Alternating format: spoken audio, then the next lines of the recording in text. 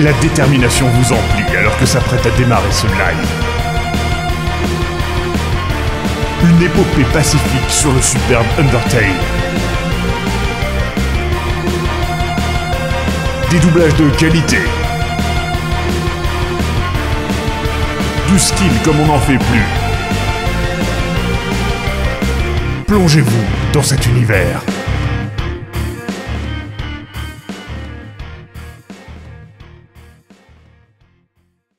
Et nous sommes toujours en rose, et toujours avec des lunettes, avec un t-shirt différent, cette fois-ci.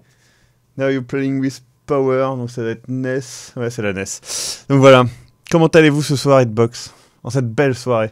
Et je remercie la personne qui a fait ce joli petit... comment ça s'appelle? Cette jolie petite bannière, qui est aussi sur l'autre page, hein, qui est là. Donc voilà. Tu as bien besoin de détermination, Péadic. Courage. La détermination est là, ce soir. Elle est avec nous dans le live, c'est l'invité de live, d'ailleurs.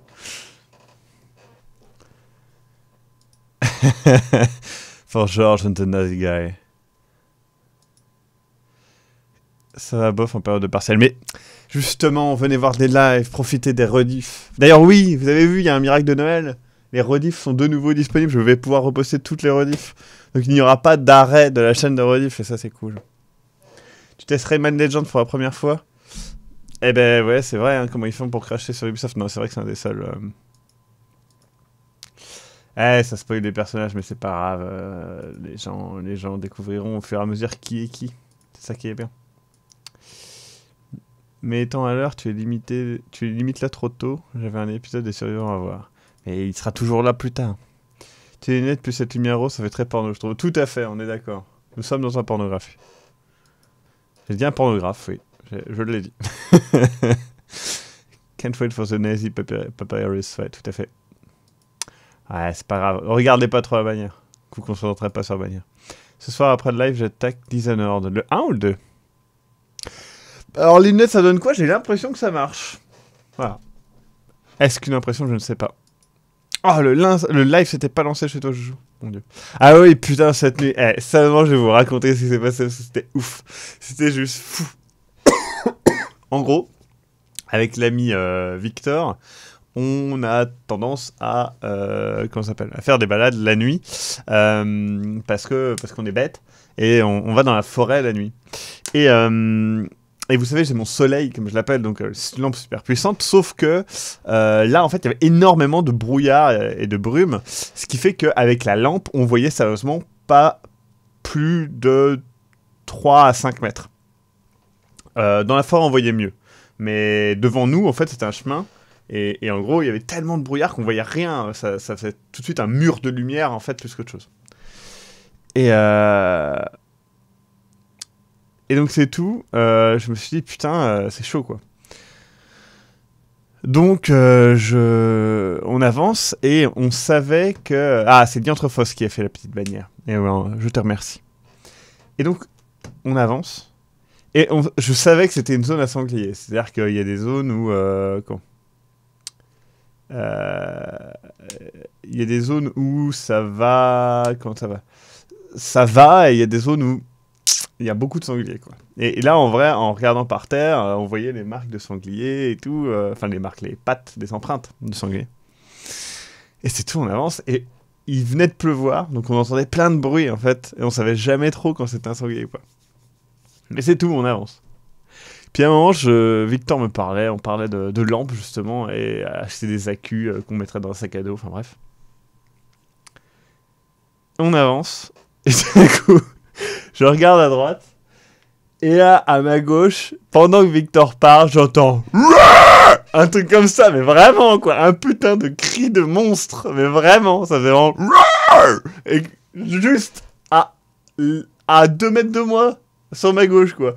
Donc je me retourne, parce que dans ma tête, c'était Victor qui l'avait fait.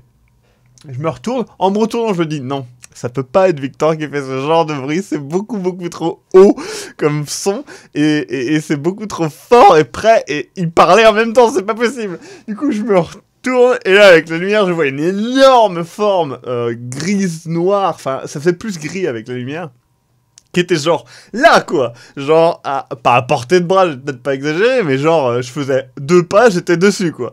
Et genre, il était là, quoi, juste là.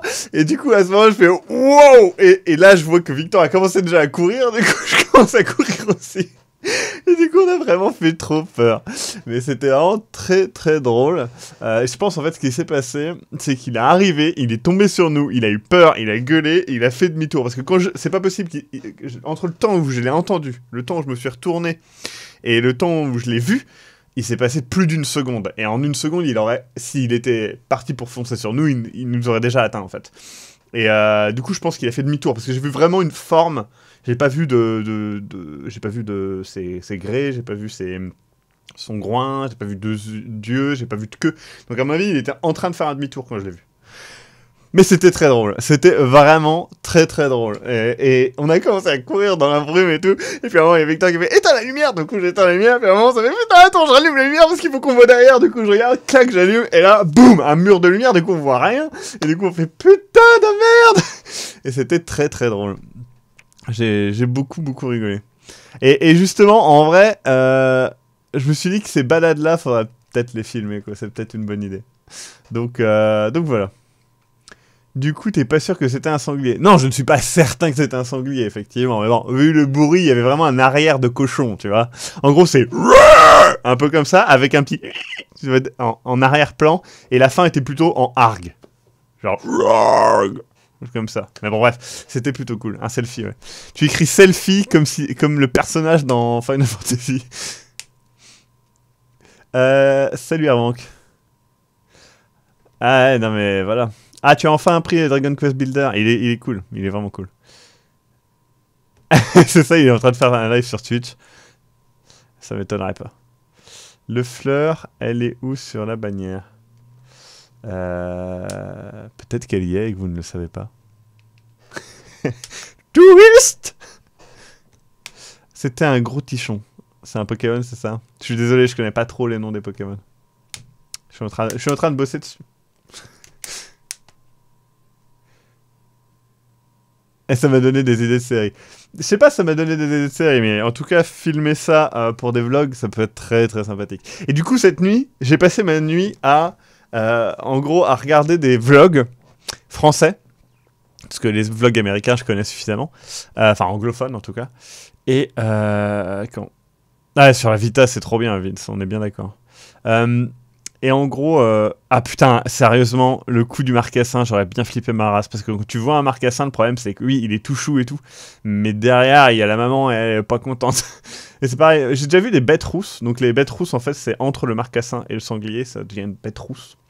Et ça fait déjà peur, mais un sanglier c'est plus gros qu'une bête rousse. Bref. Du coup, je disais, oui, j'ai regardé des vlogs toute la nuit. Et c'était un peu nul. Du coup, j'essaye de trouver un format de daily vlog qui soit agréable et intéressant surtout. Parce qu'en fait, j'ai vu beaucoup de daily vlogs un peu nuls, quoi. On n'a pas donné de nom au sanglier. Ah, Scoldy Veneta? La dernière fois que je suis sorti avec Victor comme ça la nuit, on a vu un sanglier aussi. Donc si, il se passe un truc à chaque fois, hein, franchement. Suffit que tu ailles dans une zone où il y a des sangliers à 2h du matin, il y aura des sangliers, hein, je peux te l'assurer. Et peut-être même d'autres trucs. Le Shadowplay, je ne sais pas ce que c'est. Ah si, c'est le truc de Nvidia, non? Je sais pas.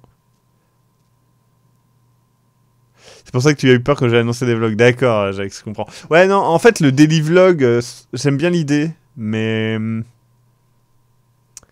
Mais ouais. 2 marcassins d'un mètre de haut. Ce ne sont plus des marcassins quand ils font 1 mètre de haut.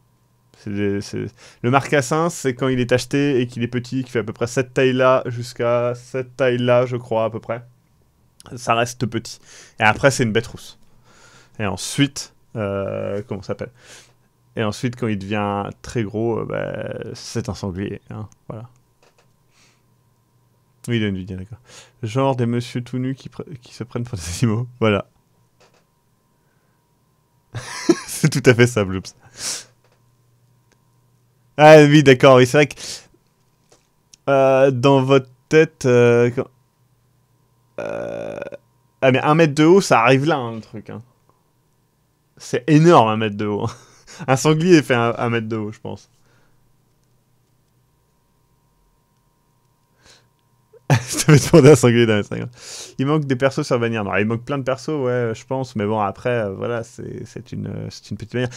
C'est... Merde, j'ai perdu le pseudo de la personne qui l'a fait. Je vais... J'ai peur de dire de la merde, en fait. Non, non, non, non, non. Ouais, bah je vais dire de la merde, du coup.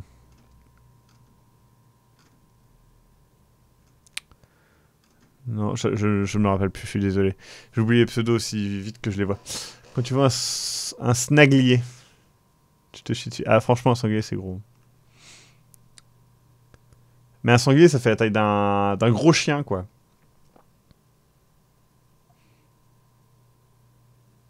Un marcassin, je dirais que ça fait genre au maximum 50 cm de haut.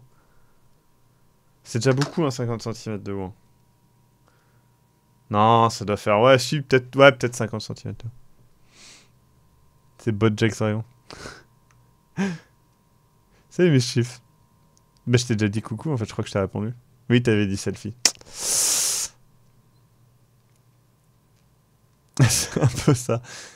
Dianthrophos, voilà. Putain, j'étais plus sûr en fait. Zentradix, j'hésitais entre Zentradix, Dianthrophos et Sempere Gaga, je sais pas pourquoi. Dans la tête, c'est le même pseudo. Ma mère a foncé à 75 km/h dans un sanglier, sa voiture était niquée, le mec qui l'a récupéré, c'était un fermier, il était en mode eh ben ma famille va bien manger ça. Ah ouais, ben. Il y a un mec, une fois j'étais allé chez un mec dans les Ardennes, il a une lait, donc un sanglier femelle. Et il l'avait domestiqué. Alors faut pas, enfin voilà, on va pas dire domestiqué, mais il l'avait, elle était là, et elle était gentille, elle bougeait pas, c'était assez impressionnant. Où est Nocturne? Alors la petite crotte, elle est là. Hop, attendez, je vous montre Nocturne, la baguette. On la voit pas, elle est juste là. Elle aime bien jouer avec du papier bulle. Et elle est là. On dirait que je la caresse comme ça, mais en fait, genre, elle est tout là-bas. Super lent, en fait.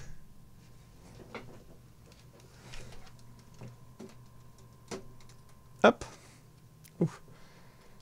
Hop.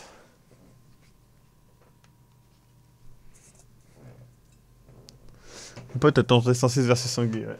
Le sanglier a éjecté vers le haut le moteur. Ouais. Ah, mais un sanglier, par contre, c'est très lourd. Ouais. Elle a fini à la casserole là. Je ne sais pas. Je crois qu'il l'a gardé. Je ne sais pas comment ça s'est. Il fait dormir son chat par terre. Alors, mon chat dort à peu près où il veut. Et généralement, c'est surtout dans la gueule. Non, je sais pas où elle dort un peu n'importe où.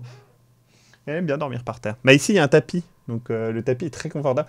Pour vous donner une idée, avec ma copine, quand on fait des câlins au chat, hein, les câlins au chat, et ben, des fois, ça nous arrive de nous mettre allongés sur le tapis aussi avec. Hein. Et oui, cette lumière est le plus bel effet. Elle va bien avec Undertale. Elle dort n'importe où, ouais.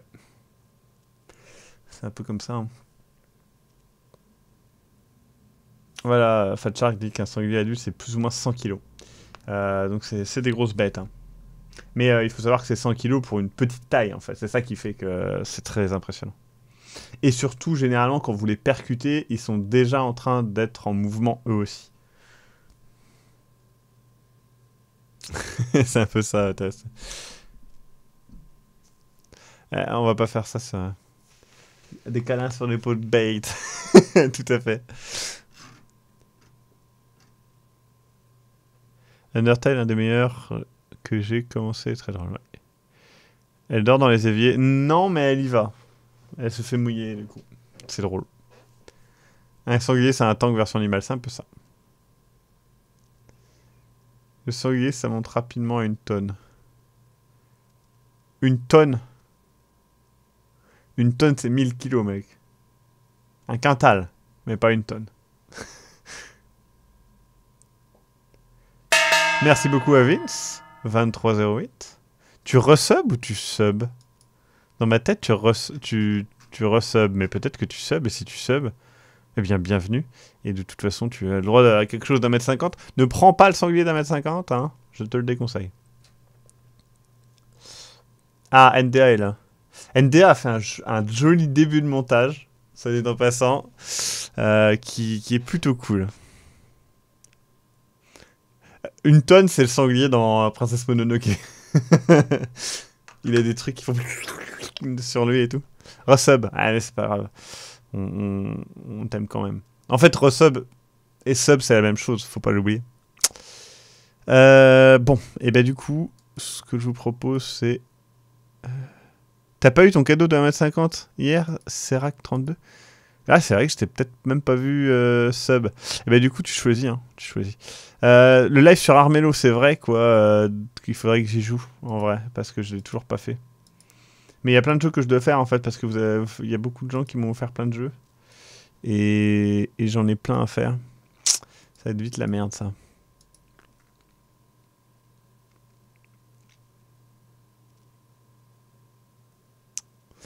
Ce spoil de Mononoke.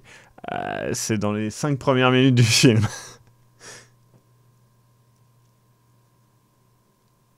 La trad est sortie hier, effectivement.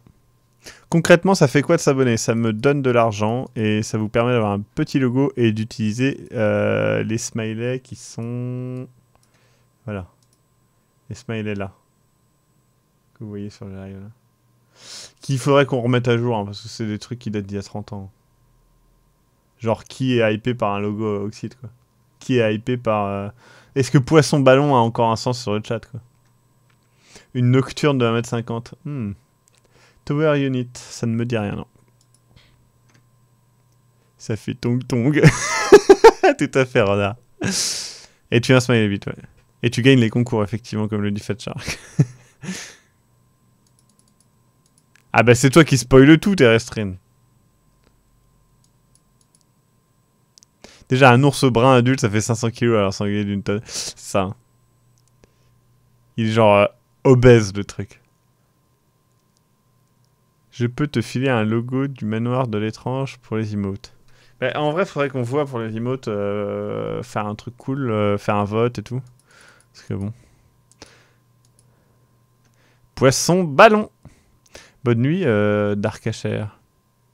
Ou Darkaché d'ailleurs. Ou Darkachon. Moi, je voudrais bien un concours pour des canettes de jus. À quand un t-shirt Globtopus? Il y en a déjà. Tape Spreadshirt Globtopus. Il y en a genre 3. Un cheval sur le pied, ça fait 400 kg divisé par 3,5. C'est pas mal.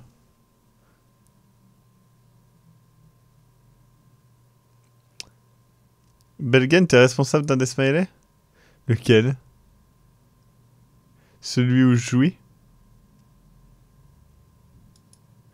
Un petit concours. Bah, si vous avez quelque chose à offrir, ouais. Là, moi, j'ai un peu rien à offrir, je suis désolé. Je garde tout pour le live du Nouvel An où il y aura une chier de jeux à gagner. Il y aura Dark Souls 3 à gagner. Et je vais voir si je peux pas mettre d'autres jeux dans la hotte des jeux à gagner. Mais il y aura du lourd. Il y aura du lourd à gagner. Et il y aura peut-être même des prix physiques aussi à gagner. Donc voilà.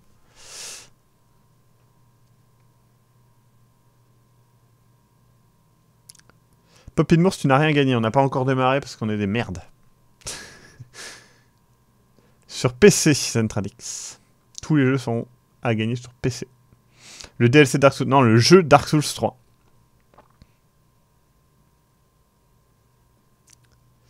Et tu penses que le live durera combien de temps? J'en sais rien du tout, Bronix. Je ne sais pas.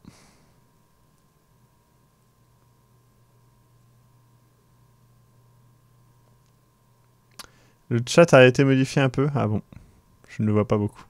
Voinic, oui, effectivement, Voinic fait peut-être une tonne. Peut-être même 2.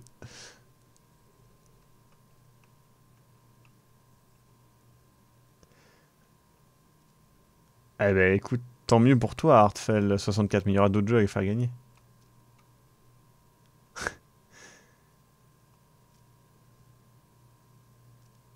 Ah bah oui, Depfaith, je me disais, Dark Souls 1, il est pas plus fluide que Dark Souls 3. Par contre, Dark Souls 1, regarde sur internet, il y a quand même des trucs pour faire optimiser les graphismes, il y a un patch. Sans le patch, il est pas jouable. Flo, il me manque déjà à jouer, Maxime joue. Je vais jouer. On pourrait gagner le personnage Maxime Robinet avec son DLC avec les lunettes, tout à fait. Ouais, des moments, tout à fait, c'est Outsider, des moments intimes avec Eric. Ça sera le truc à gagner. Bon allez, on lance le jeu. C'est parti.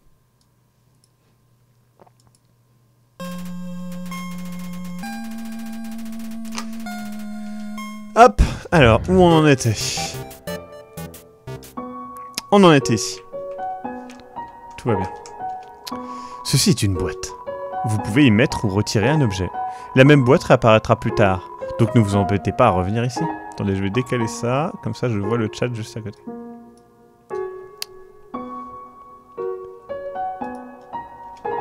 Cordialement, un fan de boîte. Utiliser la boîte? Oui, non, oui. Alors on va mettre... C'est quoi les gants de maraud? Je sais pas. On va mettre le couteau. Et c'est tout. Et les pansements parce qu'on ne les utilise pas. Qu'est-ce que c'est les gants de maraud?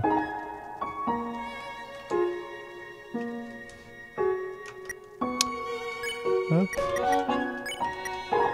Gants de maraud, arme, un gant de cuir rosé pour nos amis à 5 doigts. Voilà, on va le ranger du coup. Donc je rappelle, on est en pacifique, hein, donc on ne tue pas les gens. La musique n'est-elle pas trop forte, les gens? Dites-le moi. Hein.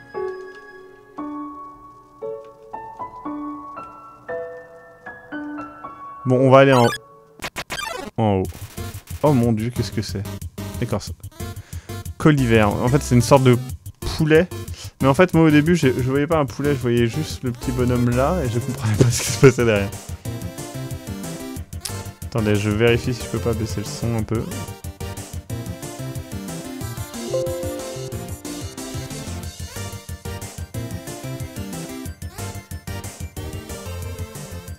Voilà, juste un petit peu moins fort.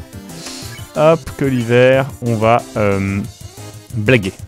Vous faites un mauvais jeu de mots sur la neige. Ah, bien essayé. Wouh! Wouh! Colivert évalue la foule du regard. Colivert. Rire. Vous riez devant Colivert avant même qu'il ne sorte une blague. Mais de qui tu te moques?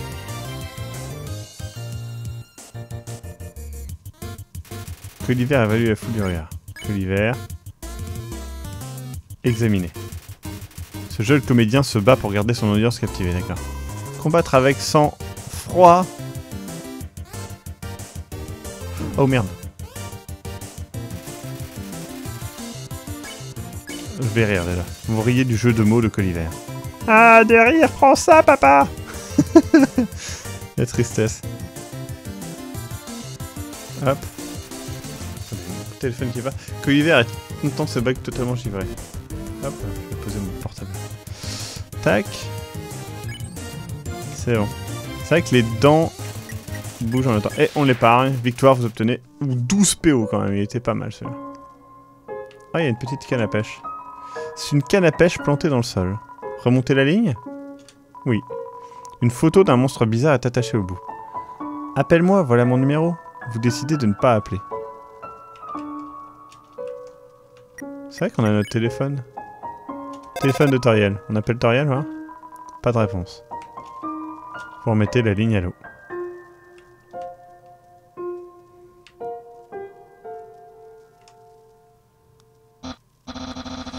Donc, comme je disais à propos d'Undyne...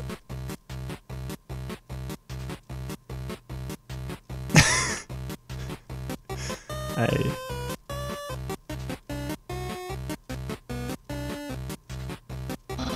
San! Oh mon dieu, serait-ce animé?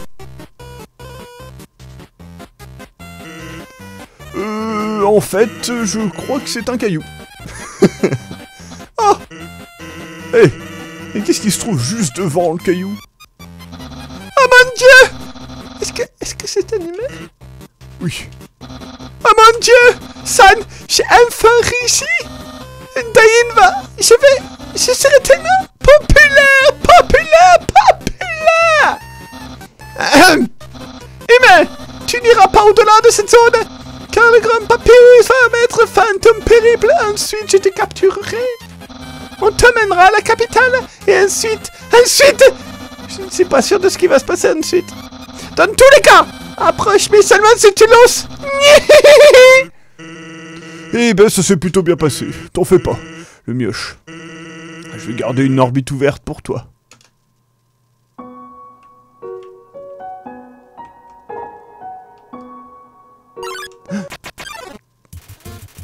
Calotte glacier arrive en se pavanant. On va le complimenter vu ce qui se pavane. Vous informez Calotte glacée que son chapeau est top. Ben ouais, c'était pas évident. Wouh! Il neige des pellicules. Ignorez. Vous arrivez à arracher votre regard du chapeau de Calotte glacée. Ça a l'air de l'énerver. Hein? Qu'est-ce que tu fais? Merde. Ah merde, ça retombe en plus. Calotte glacée vérifie du coin de l'œil si vous faites attention à son chapeau. Ignorez. Vous continuez à ne pas regarder le chapeau de Calotte glacée. On dirait que ça l'achève. Très bien. Je m'en fiche. Wouh! Putain, je suis mauvais là-dedans. Calotte glacée a désespérément besoin d'attention. Épargne. Victoire. Vous obtenez 0 XP. Il y a quelque chose d'écrit sur cette boîte en carton. Vous observez le poste de garde fort bien construit, mais qui pourrait bien l'avoir érigé, vous demandez-vous. Je parie que c'était un garde royal très célèbre. Note, un garde royal pas encore très célèbre. Bon, c'était... Ah! Il y a quelque chose d'écrit sur cette boîte en carton? Ah non, c'est le même. J'étais un peu hypé, je me suis dit qu'il y avait un truc cool, mais... Bon, je vais reprendre de la santé parce que j'ai quand même bien chié dans l'école. Mais c'est vrai que oui, j'ai pas pensé... Ah oui, le compteur de mort. Mais en même temps, c'est parce que je suis pas mort la dernière fois, j'ai pas pensé. Attendez, je vais remettre le compteur de mort dans 2 secondes. Hop. Et voilà, il est revenu. Attendez, faut que je le remette bien. Et voilà. Le compteur de mort est là. Tu es sûr que Von Kartoffeln est un tueur super entraîneur? Je comprends pas ta phrase.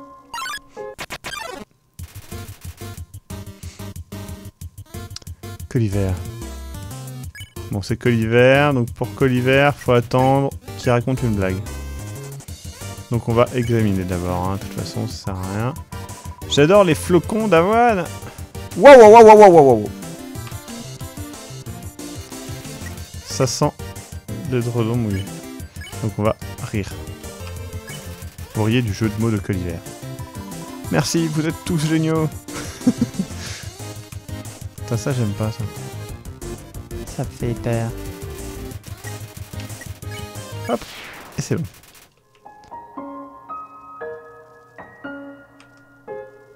Hop.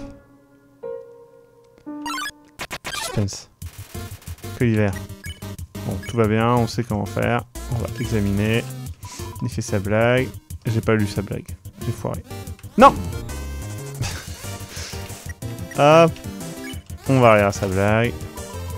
Tu as bon goût. Ça fait peur ce truc là. Hop. Et on y va. Tranquille. Pas un geste. Oh shit. Quelque chose a bougé, ou c'était mon imagination? Je peux pas voir les choses immobiles. Si quelque chose a vraiment bougé, par exemple un humain, je m'assurerai qu'il ne bougera plus jamais.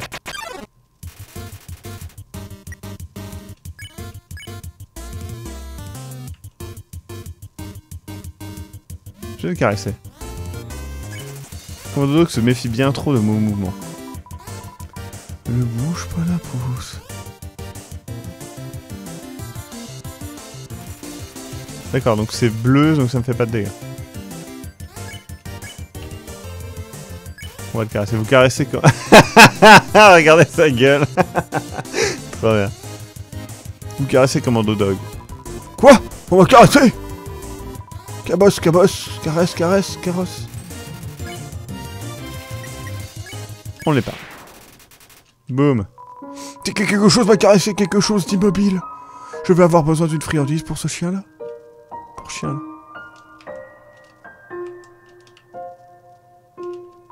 Quelqu'un a fumé des friandises pour chien?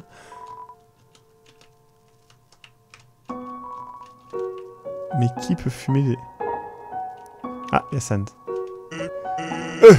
J'ai quelque chose d'important à te dire, essaie de t'en souvenir. Mon frère connaît une attaque très spéciale.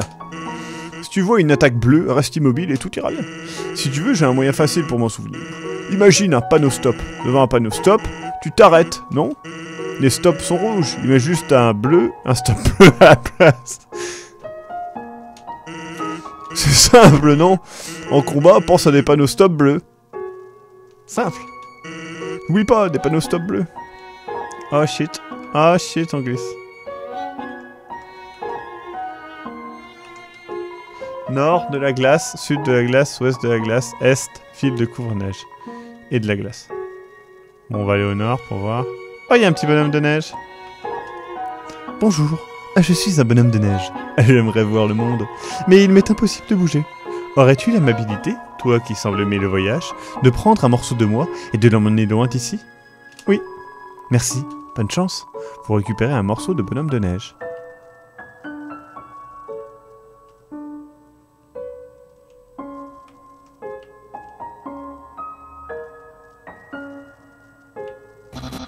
Tu es trop paresseux! Ben, pardon, excusez-moi. Tu es trop paresseux, tu as passé la nuit à faire la sieste! Je crois que ça s'appelle... dormir. Tes excuses, toujours tes excuses! Oh oh! Faut l'allumer! Afin de pouvoir t'arrêter, mon frère et moi avons mis au point quelques casse-crânes. Je pense que tu trouveras celui-ci plutôt foudroyant. Car tu as devant toi l'invisible labyrinthe électrique. Au moindre contact avec les murs de ce labyrinthe, cet orbe t'administrera une vigoureuse décharge. T'as l'air fun? Car figure-toi que la quantité de fun que tu vas probablement avoir sera en fait plutôt limitée, je pense. Ok, tu peux y aller maintenant. Le pauvre. Sale, qu'est-ce que tu as encore fait? Je crois qu'il faut que l'humain tienne l'orbe. Oh, très bien alors.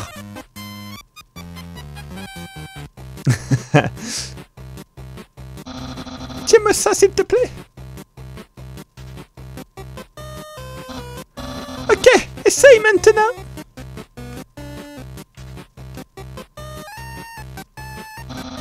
Incroyable, quelle savonnette sournoise. Tu as résolu si facilement, trop facilement. Cependant, le prochain casse-crâne ne sera pas aussi facile. Il a été conçu par mon frère San. Il t'en fera perdre la tête. C'est ce qui m'est arrivé en tout cas.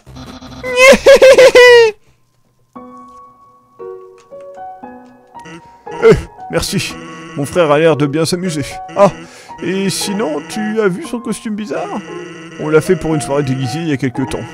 Il l'a pas quitté depuis. Il l'appelle son armure de combat. La vache. Tu trouves pas que mon frère déchire? Hey, merci, ouais.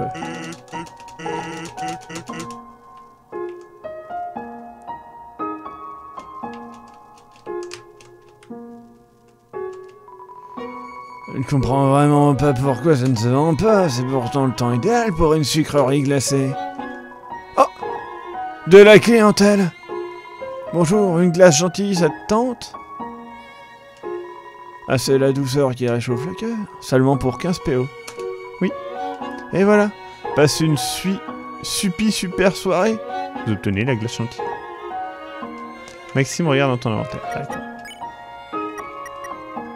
J'ai effectivement un morceau de bonhomme de neige. Morceau de bonhomme de neige, un télé au fin de la terre, merci. Glace gentille, info. Glace gentille, 64 PV. Il n'y a pas de blague sur l'emballage, juste un mot gentil. Objet. Tarte caramel, info. Tarte, tous les PV, une part de la tarte à la cannelle et au caramel.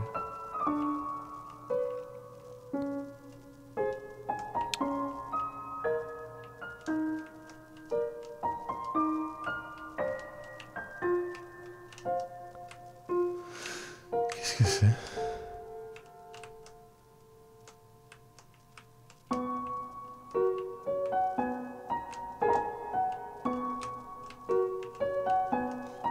Ah merde, la boule de neige désagrège totalement. Non!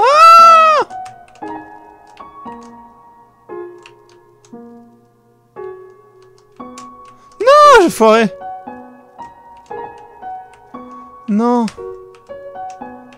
Putain, non, je suis mauvais.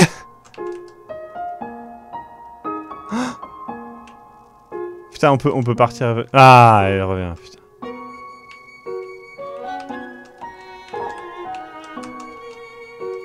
La musique est vraiment... Les musiques sont vraiment excellentes. Ouais. On pourrait croire une musique de Final Fantasy VI. Genre une musique de map de Final Fantasy VI. Putain, faut que j'arrête de faire de la merde. Putain. Allez, bouge ta race, là. Et putain! Wouh! On dirait une boule de neige. En réalité, c'est un décagone de neige. D'accord. Moi aussi, j'ai envie de me lancer dans le business des friandises. De la neige grillée à 5 PO, ça te tente? Acheter. J'ai dit 5 pièces d'or, je voulais dire 50 pièces d'or. T'as raison. C'est toujours pas assez. C'est un peu un enculé, lui. Oh, wow, wow. Ah, c'est un trou. Récupère la récompense près du drapeau. Ah, du coup, il faut récupérer le truc et je l'ai pas récupéré, d'accord. Bon, bah, du coup, on va refaire ça.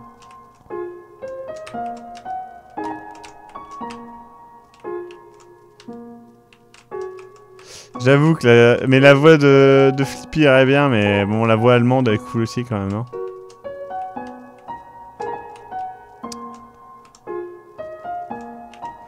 Putain, nique ta mère! J'y arrive pas! J'y arrive vraiment pas.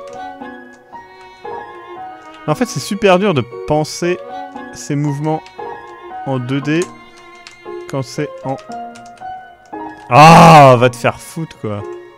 Et en plus, la puissance n'a rien de logique. Bon, allez, on va éliminer la boule de neige et on va aller chercher l'autre. Allez, hop.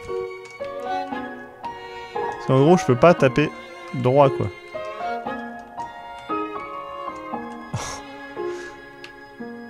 Ah, mais putain, je la touche, là. Voilà. Oh, va te faire foutre, là, c'était bon, quoi. Ouais, c'est bon. Sciant. Balle et ébranlé. Vous avez attendu, impassible, cette opportunité, pour enfin détrôner Balle d'une attaque éclair. Vous obtenez 4 PO en récompense. Ce drapeau n'a rien d'autre à offrir. J'ai pas bien compris, mais d'accord.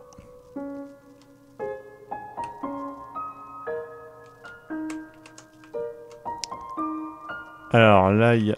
Putain, ça n'y se téléporte, quoi. Ah. Échelle de danger olfactif. Odeur de neige, bon. De neige niveau blanc. Peut passer au niveau jaune. Odeur non suspecte. Chiot, niveau bleu, odeur de roulade.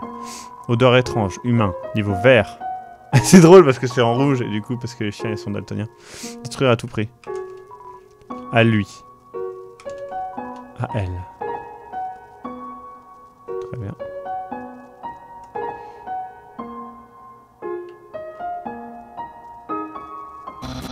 Iman, j'espère que tu es préparé pour... Ça nous est le casse-crâne. Juste là, par terre. Crois-moi, il n'y a aucune chance de s'appeler à celui-là. Mommer les petits monstres. Eh les petits mots, vous pouvez m'aider à retrouver ces mots? Alors attendez, on va essayer d'être réglo. Été. Est-ce qu'on peut vraiment jouer? Il y a printemps là. Donc on a trouvé printemps. Été. Est-ce que vous trouvez hiver? Je trouve pas du tout hiver. Chaud. Bref. Ça n'a absolument servi à rien. Oups. Je savais que j'aurais plutôt dû utiliser les mots croisés de ce matin. Hein? Des mots croisés? J'arrive pas à croire que tu dises ça. Pour moi, les mots mêlés sont de loin les plus durs. Hein? Mec, t'es sérieux? Ce mélange de mots super facile, c'est pour les bébés squelettes, ça. J'y crois pas. Humain, résous cette dispute. Quel est le plus dur, mots mêlés ou mots croisés? En vrai, c'est les mots croisés. On va dire que c'est les mots mêlés. Pour être sympa avec son frère. Ah! Ah! Oui! Les humains doivent être sacrément intelligents! S'ils trouvent les mots mêlés, c'est difficile.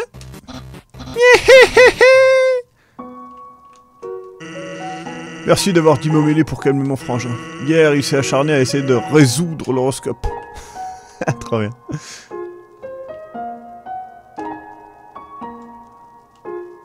Ah, il y a un point de sauvegarde. C'est un mot de papyrus. Humain! Régale-toi avec ces spaghettis! Tu ne te doutes pas que ces spaghettis sont en fait un piège? Créé pour t'appâter, vois-tu, toute ton attention sera tellement concentrée sur ta dégustation que tu ne te rendras même pas compte que tu n'avances pas. Une farce réussie de plus pour le grand papyrus! Papyrus. C'est un micro-ondes débranché. Tous les réglages indiquent spaghetti. C'est un plat de spaghetti gelé. Tellement gelé qu'il est collé à la table. Savoir que la souris pourrait un jour trouver un moyen de réchauffer les spaghettis, cela vous semble une détermination. Oui.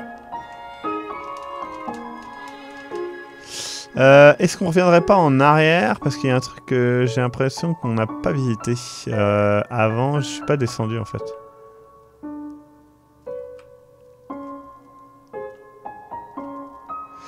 Cher 99, tu peux m'envoyer le lien par mail, s'il te plaît. C'était pas là où on avait visité un truc et... Ah non, c'était le bonhomme de neige, donc tout va bien. Tout va bien.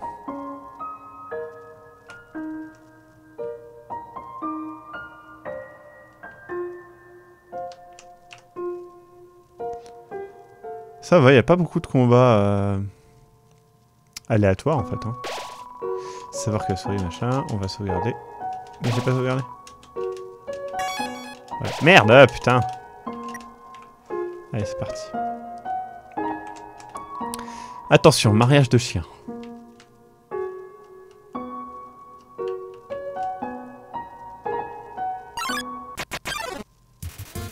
Mini chien apparaît. Caresser, caresser, caresser, caresser. Je pense qu'il veut qu'on le caresse. À peine levez-vous la main que Mini-Chien se met à s'agiter. Arf, arf, arf. Eh, il est trop chou! Ah! Il est trop bien! Mini-Chien aboie avec excitation. Il était trop bien!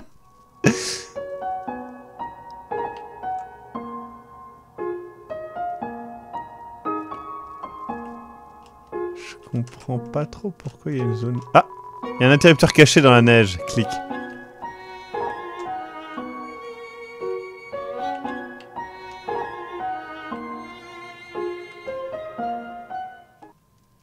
Oh shit. C'est des chiens encore, non? C'est quoi cette odeur? D'où elle vient? Cette odeur, je la sens vraiment pas.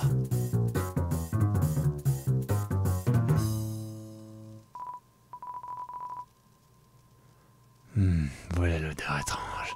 Ça me donne envie d'éliminer des trucs. De t'éliminer toi. Les chiens vous assaillent. Ah, ils se fassent des petits bisous, ils sont trop choux.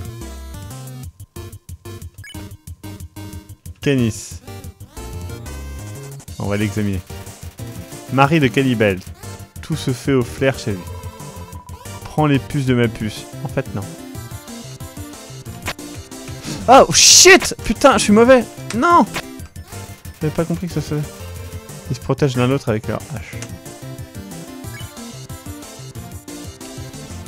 Je vais la caresser. Cannibal se méfie trop de votre odeur. Eh, la touche pas! Attention au chien. Ah merde! Ah merde! Non, je suis mauvais!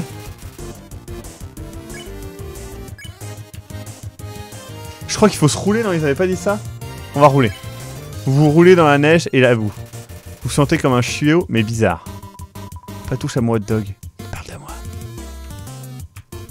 Mais je comprends pas comment on fait pour éviter cette merde. Je comprends pas.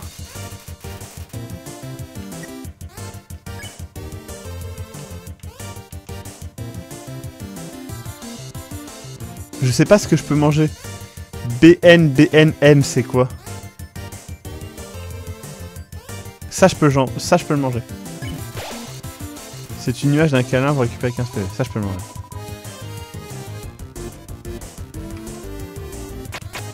Mais comment on fait ça? Je comprends pas comment on fait. Ressentir. Les chiens vous reniflent à nouveau. Après avoir roulé dans la neige et la boue, votre odeur leur convient. Quoi? Ça sent le... En fait, tu es un petit chiot?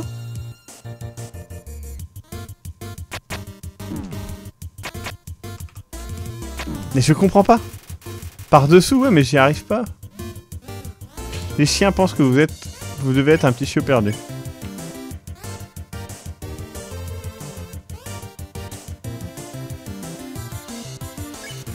Vous roulez dans la neige et la boue.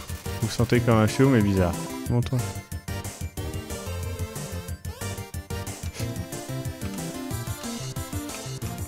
Les chiens pensent que vous devez être un chiot perdu.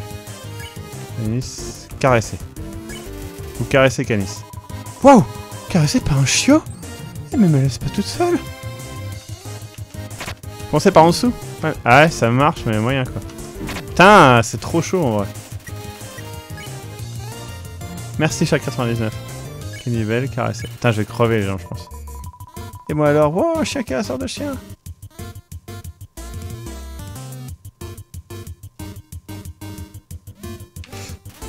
Les chiens se coucheront moins bêtes ce soir. C'était chaud, hein. 40 pièces d'or. Un chien caresseur de chien. Un nouveau monde s'offre à nous. Merci, chiot étrange. Putain, il y a un point de sauvegarde après ou pas? Non. Je vais remonter au point de sauvegarde en espérant pas me faire déclencher un combat entre temps parce que là... Oh shit, j'ai eu trop peur. Il faudrait que j'aille racheter de... Eh, je suis mauvais hein, quand même. Mais bon, je suis pas mort, tout va bien. Alors, vous m'avez dit, s'il y a un autre chien, comme j'ai vu tout à l'heure, le caresser jusqu'à l'infini, c'est ça?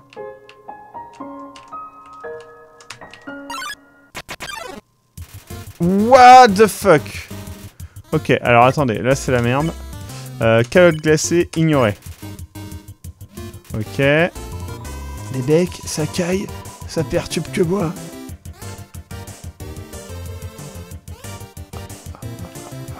Ah! C'est chaud. Ensuite, c'est Colliver, rire.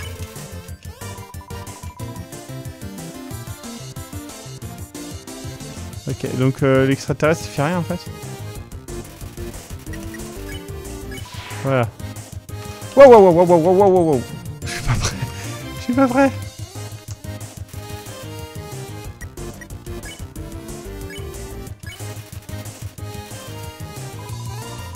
J'essaye de... Je comprends pas ce qu'il dit l'extraterrestre, j'ai pas lu. Non, Vaman, te couche pas, c'est fait pour les faibles.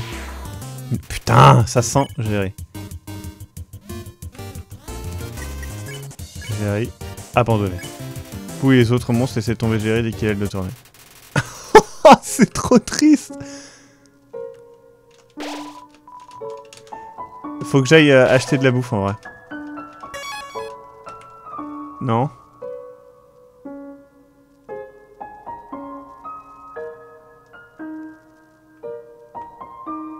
J'ai racheté de la bouffe parce que toute la bouffe que j'ai, je peux pas l'acheter en fait. Je peux pas la consommer. C'est quasiment que des vrais trucs. Je vais peut-être en acheter une autre. Voilà.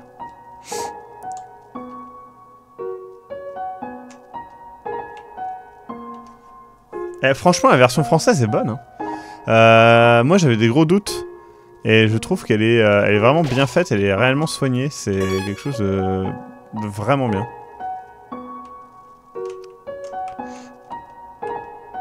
Non, les reliefs, c'est vrai que c'est de la merde. Regardez pas les reliefs. Salut YouTube. Alors, le chien. Putain, mais... Oh, j'ai failli attaquer.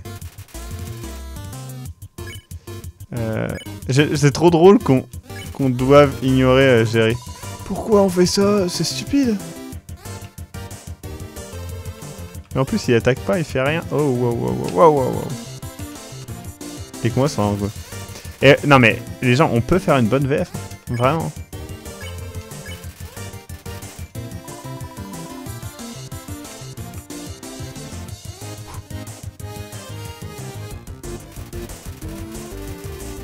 Ah, intéressant. N'hésite pas, je crois que tu peux leur envoyer ce genre de remarques.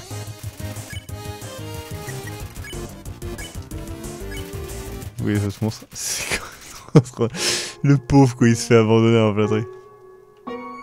L'attaque de Jerry, c'est de faire durer les attaques des autres plus longtemps, d'accord. Alors, attendez. Transformez tous les X en O, puis appuyez sur le bouton. D'accord. Ah, c'est cool, il y a des vrais puzzles, du coup. Oups. Et quoi? Comment as-tu évité mon piège? Et le plus important, il en reste pour moi?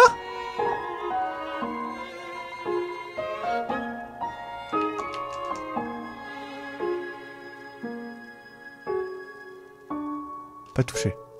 Vraiment? Wow! Tu passais outre le saveur de mes pâtes maison juste pour pouvoir les partager avec moi? Mais crains-tu même? Moi, chef Cuistot Papyrus, je te cuisinerai autant de pâtes que tu voudras.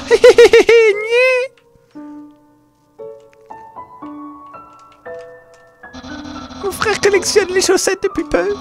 Misère, parfois je me demande ce qu'il ferait sans un mec cool comme moi pour prendre soin de lui. Mais c'est notre bro maintenant. Trop bien, on est potes avec, avec le meilleur. Comment dire, comme tu prenais ton temps pour arriver, j'en ai profité pour améliorer mon casse-crâne en me modelant la neige d'après mon visage. Malheureusement, elle a fini par fondre, du coup, la solution a changé et comme d'habitude, pas de scène à l'horizon. Ce que je veux dire par là, c'est... Pas d'inquiétude humaine.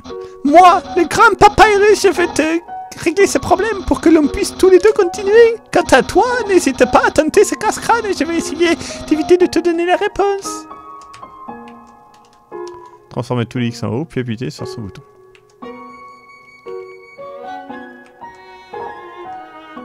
C'est trop drôle, on dirait qu'il me suit là. Pour regarder un petit peu ce que je vais faire. Alors, je pense qu'il faut que je passe... Attendez. Si je fais ça, ça...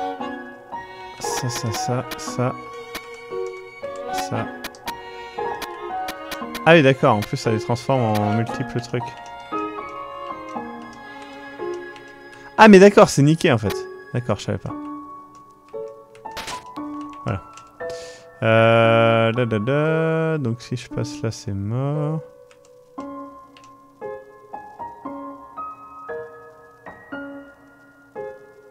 Bah si, je peux faire ça.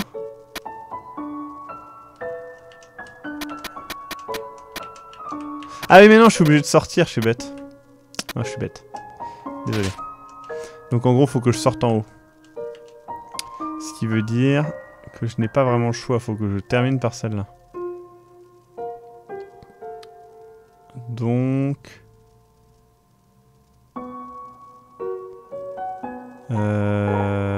Ou bien je commence en haut. Ah non, si je commence en haut, je me nique la gueule.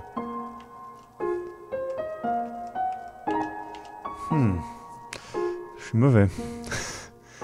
Plus que d'habitude, j'entends. Si je commence par tout en bas. Pas par tout en bas, par là. Je fais ça. Ok. Maintenant.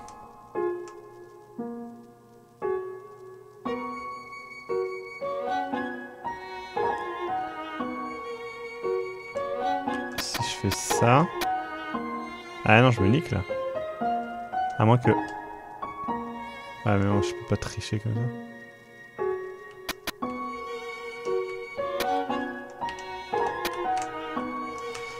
Bon, c'est un peu de la triche, mais bon. Ça devrait fonctionner quand même. Hop. Et voilà. Waouh, tu as réussi! Et tout ça, ça m'aide. Incroyable, tu m'impressionnes. Tu dois aimer les casse-crânes autant que moi. Soit.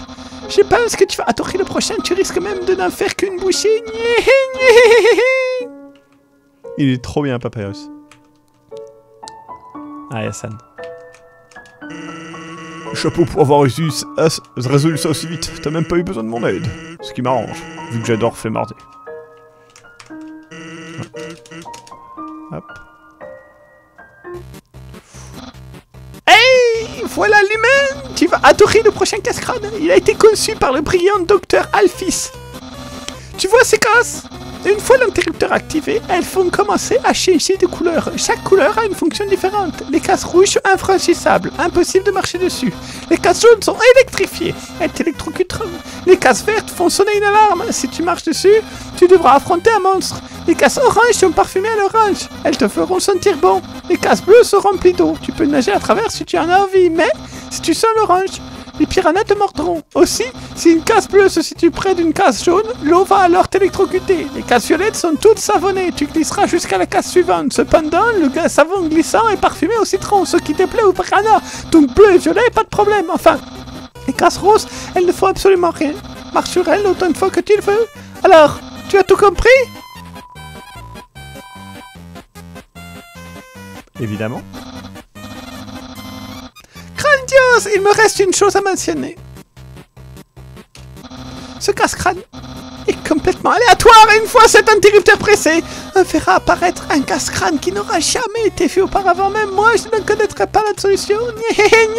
Prépare-toi! C'est la foire.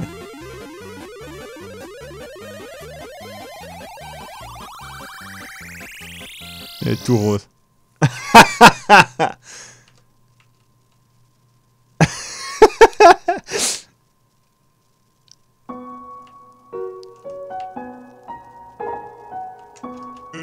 Je dois dire, les spaghettis de tout à l'heure, c'était plutôt pas mal pour mon frère. Depuis qu'il a commencé ses cours de cuisine, il s'est beaucoup amélioré. Je parie qu'à ce rythme, d'ici l'année prochaine, ce sera même comestible. La machine ne fonctionne pas.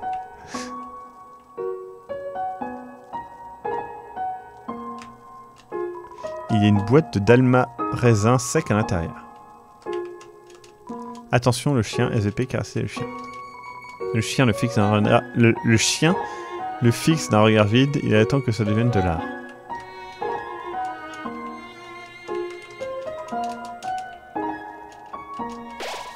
Savoir que ce chien essaiera jusqu'à obtenir le chien de neige parfait, cela vous emplit de détermination.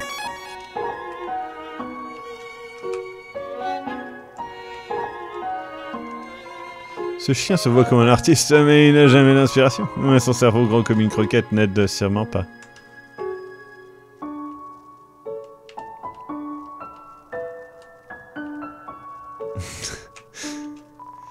C'est un papyrus de neige. C'est un tas de neige avec le mot San écrit dessus au feutre rouge.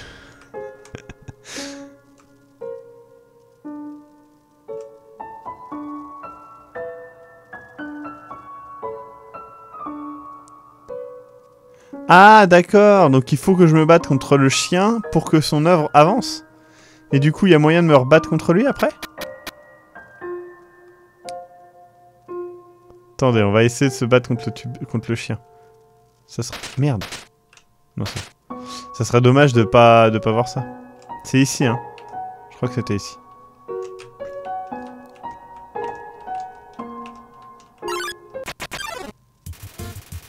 Fuck.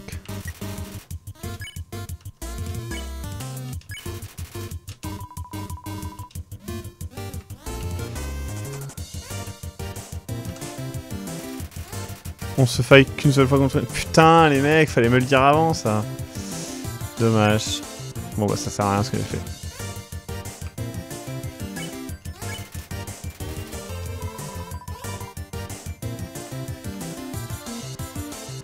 Dommage.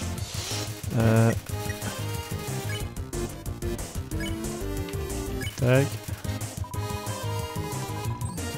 Ah merde, il y a l'autre connard qui est revenu.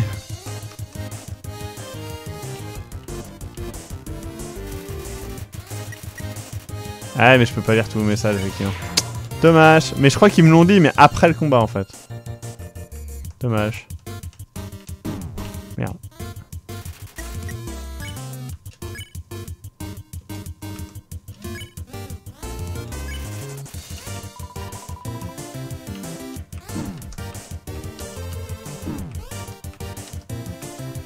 Oui ça me fait des PO. Hein.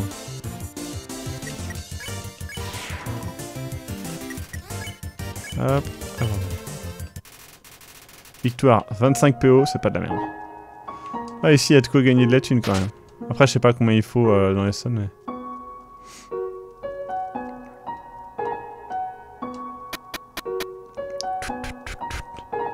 J'aime vraiment bien l'ambiance sonore. Et visuelle aussi. Le côté un peu mystérieux des décors. En fait, c'est bête parce que c'est tout simplement relativement vide. Mais du coup, je trouve que ça aide à planter le décor, ce qui est vraiment pas bête. J'ai pas regardé du tout ce que je faisais, donc je vais faire de la merde. Ah d'accord, on peut carrément tomber. Ok.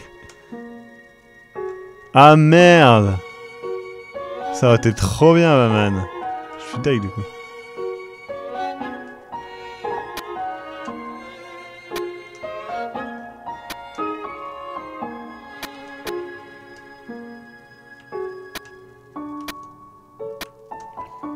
Hop.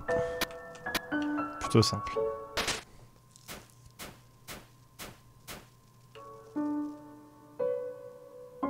C'est flippant ça. J'avais un petit truc sur ma tête, trop bien. Je sais pas ce que c'était. Là ça doit être la suite. Ah. Quoi de neuf? Ouah, regardez derrière. C'est un peu creepy ça.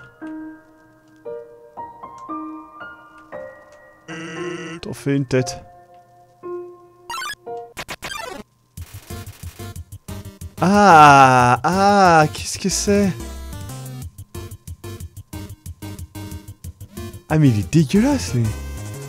Il y a un petit chien dans ses cheveux. Il y a un petit truc de Noël là. C'est quoi ça, on sait pas. Et c'est genre un renne mais avec le visage de travers. C'est dégueulasse. On va l'examiner je suppose. Les jeunes l'ont décoré pour faire une blague. Ça te fait rire? Ah d'accord, faut retirer les décos. Waouh. Freine, enlever déco. Vous sucrez le sucre d'orge de freine. C'est un peu mieux. Ah ouais, on peut les retirer carrément. Non! Putain, j'avais pas fait gaffe. Vous enlevez un petit chien à l'air perdu. C'est un peu mieux. Putain, faut suivre. Hein.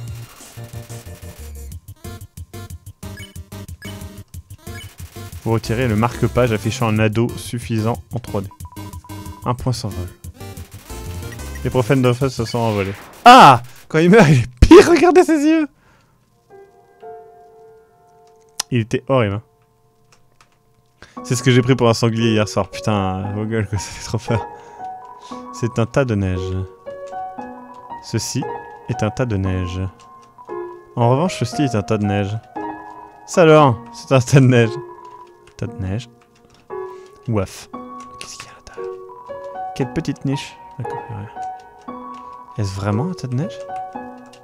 Attention! Un tas de neige. Hein? Il y a 30 PO dans ce quoi déjà? C'est un tas de neige. Et ceci est un tas de neige. C'était pas un tas de neige, c'était un chien. Il est chou? What the fuck? C'est le maxi chien.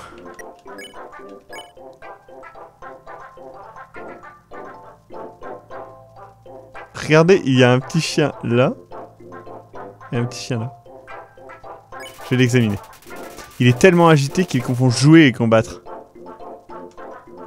Oh merde. Attends vos ordres. Action. Jouer. Le petit chien n'est pas assez agité pour jouer avec vous. Ça sent le chouchou mouillé. On va le caresser. Maxi chien est trop loin pour être caressé. Putain, vous vous contentez de l'air.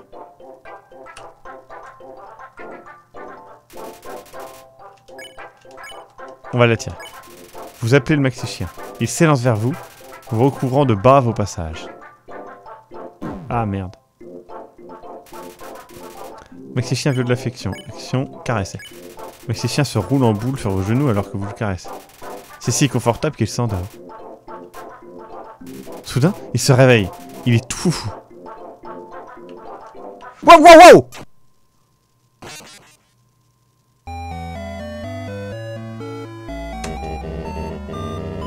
Tu ne peux pas abandonner maintenant. Vite! Garde ta détermination! Première mort, les gens!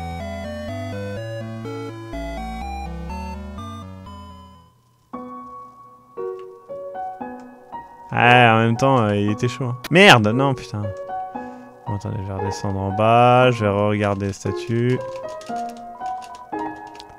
Ah, j'avais oublié que j'avais plus de vie, mais c'est surtout je me suis dit, bah il va s'exciter, il va se jeter sur moi, mais non, il a fait waf waf quoi.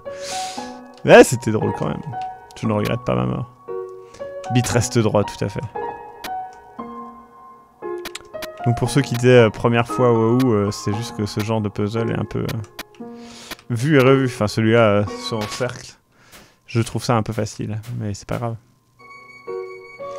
C'est vrai, défoncé par un chiot heureux, c'est un peu triste. Ah, j'avais un petit chien sur le crâne en fait. Trop bien. Bon, on va choper les 30 PO.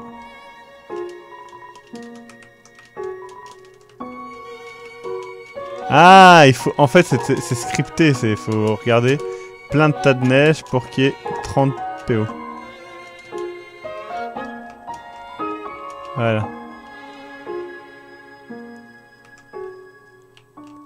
Allez, c'est parti pour le combat du siècle. On a compris ce qu'il fallait faire. On va aller plus vite. Il est trop bien ce maxi chien de la mort. Je sais pas trop comment il se tient par exemple pour avoir la queue qui apparaît derrière la tête. Ouais, pas de combat, oh. Donc on va l'attirer. What? Non, non, non, non! Mais ça fait trop peur!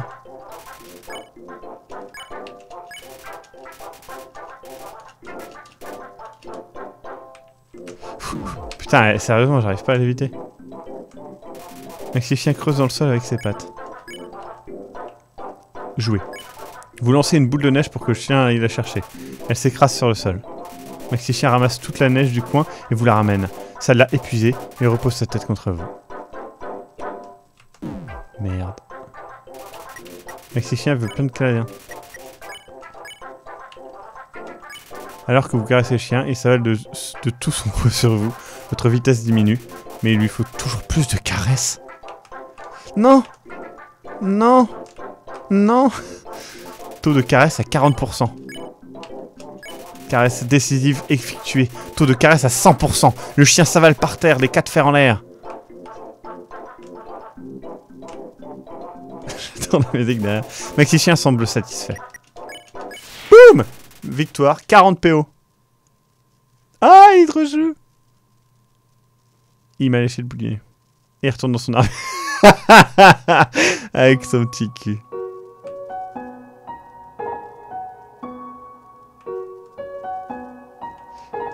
On va aller sauvegarder. On va se faire le cerf parce que du coup il faut le refaire.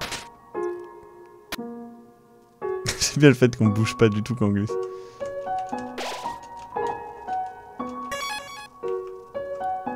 Salut Link 444. Merde. Putain, j'ai fait de la merde. Dès que je regarde pas l'écran, ça y est, c'est fini.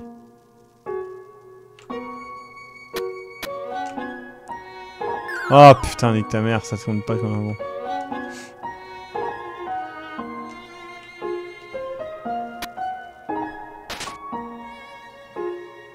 Il fait la fusée, le chien. Tout à fait, monsieur. Là, c'était bien une petite maison, cette fois-ci. Bah. Ah non, trop deg, y'a plus San.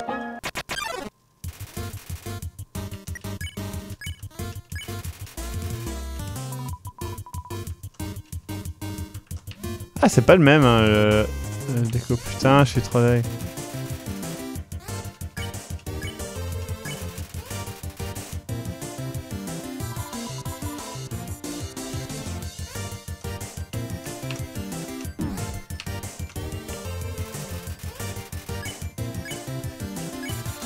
Enlever ces guirlandes constituées de brosses à ramoner.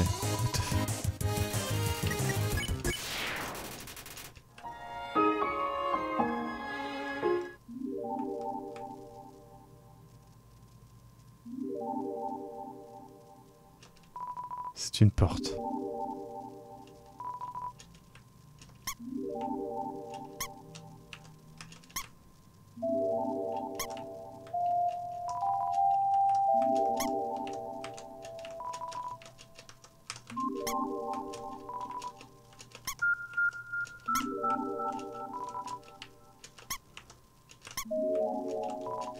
Il y a peut-être une...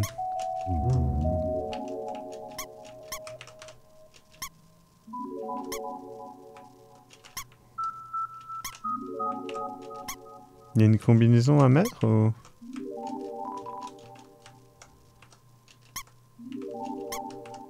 Bon, c'est peut-être un truc à débloquer plus tard. On verra bien.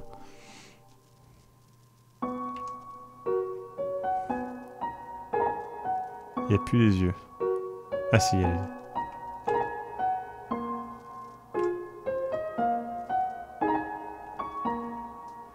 Si tu marches ici, je sais pas combien de pas en rond en cliquant sur les champis, il y a un ennemi caché.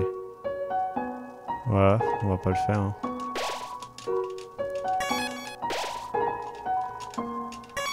Ça, j'arrête pas de chier dans la colle au niveau save. Hop. Pour ouvrir la porte, il faut esquiver tout. Ah d'accord, c'est un truc bonus. Intéressant.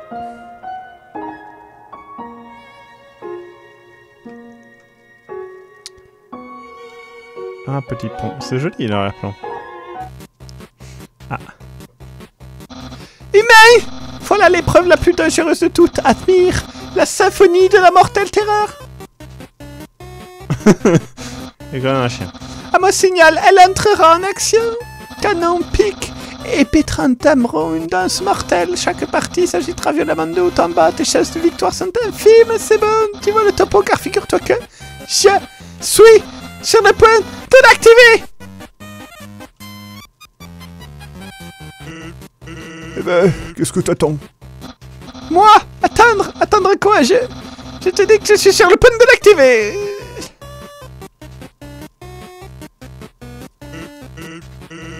Ça n'a pas l'air trop activé.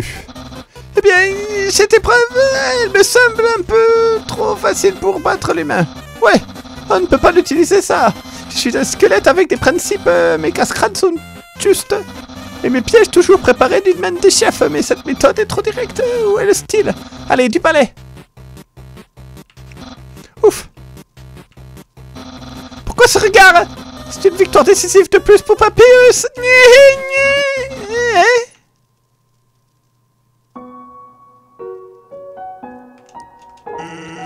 Je sais pas ce que va faire mon frère ensuite. Si j'étais toi, je m'assurerais d'être au point sur les attaques bleues.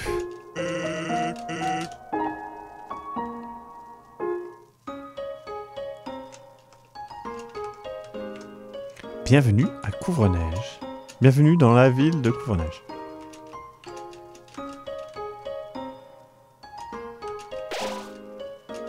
Hop, il y a une boutique. Oh putain la vache! Genre, est-ce que vous attendiez à un truc aussi bien réalisé? La lumière et tout? On dirait même pas le même jeu quoi.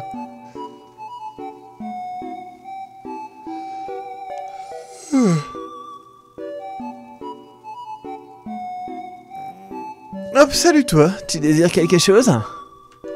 J'imagine que c'est une meuf, mais c'est peut-être un mec en fait. What? Parler, dire bonjour. Salut, bienvenue à Couvre-Neige. Ça fait un bout de temps qu'on n'a pas vu une nouvelle tête par ici. Ah, tu viens de la capitale? Ah, tu ne ressembles pas à un touriste. Ah, tu es venu par tes propres moyens? Que faire ici? Tu veux savoir quoi faire à Couvre-Neige? On a de quoi manger chez Gridby, de quoi lire à la bibliothèque. Si tu te fatigues, tu peux aller à l'auberge, c'est juste à côté. Ma sœur s'en occupe. Et si tu t'ennuies, tu peux aller dehors pour regarder ces squelettes faire leur cirque.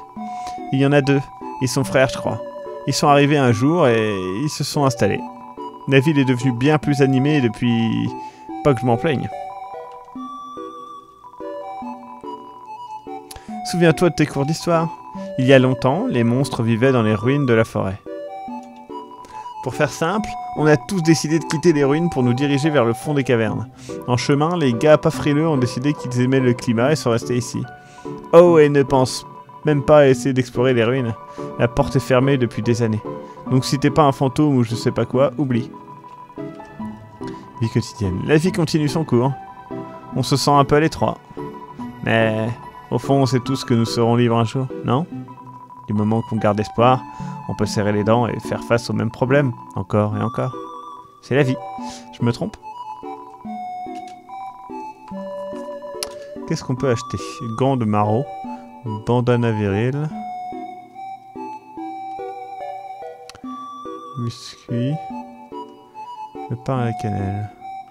Est-ce que ça vaut le coup d'acheter le bandana viril? Parce que c'est quand même des points de défense en plus, ça me permet d'être moins fragile? Oui ou non?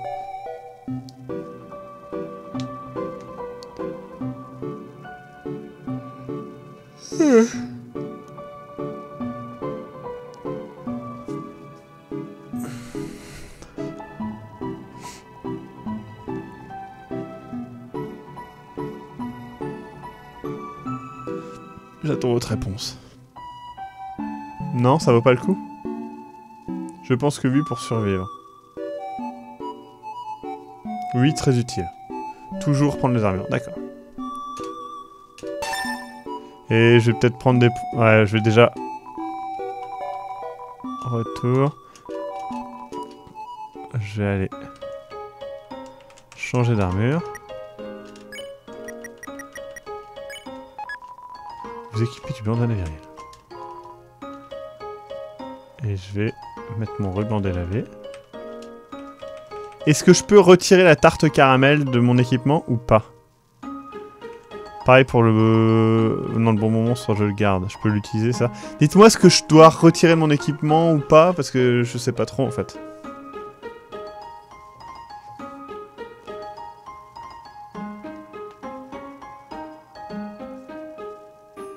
Prends les biscuits mots, c'est super pratique. D'accord, mais j'ai plus de place après dans mon équipement. Oui, tu peux, faudra juste la reprendre vers la fin. D'accord, donc je vais la mettre là. Et l'arachno donut? Non, garde-la. Bah oui, mais si je la garde sur moi, les mecs, j'ai plus que 2 places, quoi. Je peux déjà regarder... Vaman dit vire le morceau de pomme de...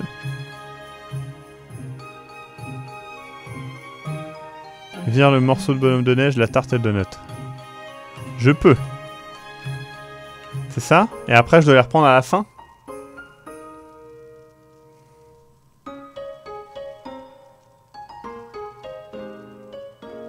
D'accord, mais je dois garder la tarte caramel.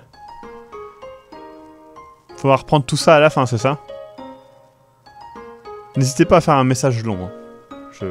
On a le temps. Ouais, on te dirait qu'on les reprend. Merci. Parce que ça me permet de prendre des équipements. Donc on va acheter, vous avez dit, le biscuit mot, c'est pratique. Oui, parce que de toute façon, 22 PV, c'est plus que ce qu'il me faut. Donc on va en prendre 2. Voilà.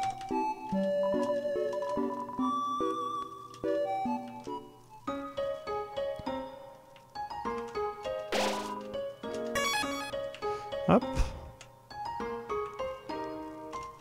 Maman dit que te reposer pour rétablir ta santé au-dessus de tes PV maximum. C'est quoi des PV maximum? Bienvenue à Kouvjit, le meilleur hôtel de la Couvardelle. Il lui coûte 80 PO. Ouais, mais ça me fait gagner plus de vie. Aussi, avec les de la chambre, on fait comme tel soit. Trop bien la famille qui dort à droite.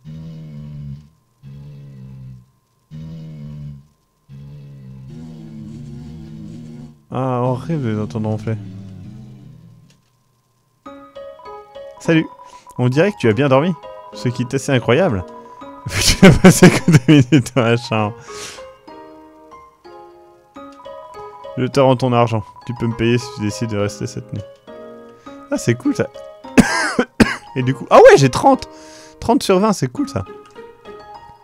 Et ben on va sauvegarder. C'est quoi ça? Vous n'avez pas envie de marcher jusqu'à l'autre bout de la ville? Essayez donc les tunnels sous-neigeants. Ils ont été posés effectivement de... Ah, c'est une ville de lapins en fait. Cette dame juste là, il y a quelque chose de bizarre avec elle. Il est pas mignon, mon petit cannelle? Les lapins sont tellement mignons. Hihi. Lapin, lapin, lapin, lapin, lapin. Des sales gosses ont embêté à la bourse d'ici en décorant ses cordes semblables à des arbres. Donc on a commencé à lui offrir des cadeaux pour la réconforter. Depuis, c'est une tradition de mettre des cadeaux sous un arbre décoré. Ça passe soigneusement décoré. Certains cadeaux sont destinés aux habitants de la part de Papa Noël. Yo, t'es un enfant toi aussi, hein? Ah, je le sais parce que t'as un pull rayé. C'est vrai qu'on a tous les deux un pull rayé. Bonne remarque. Cette ville n'a pas de mer, mais s'il y a le moindre problème, un squelette ira le dire à une dame poisson. Et c'est ça la politique.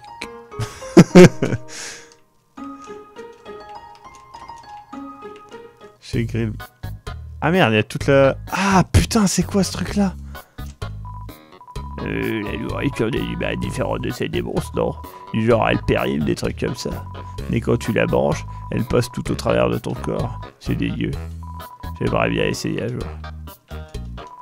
Partout où je vais, j'ai toujours les mêmes gens, les mêmes menus, pitié. Je veux du neuf, moi, de bons cocktails, et des mecs qui ont le feu dans les yeux. Bah lui, il a littéralement le feu dans les yeux. Putain, il y a un homme cheval. La capitale devient surpeuplée et apparemment les gens vont commencer à le dire ici. Je veux pas que notre culture locale disparaisse. Mais j'ai définitivement envie de voir des citadins passer du bitume à la neige et glisser. Le jukebox ne fonctionne pas. On est des sentinelles, mais personne ne nous respecte. J'aimerais qu'un de ces squelettes nous balance pas un os. On adore les os.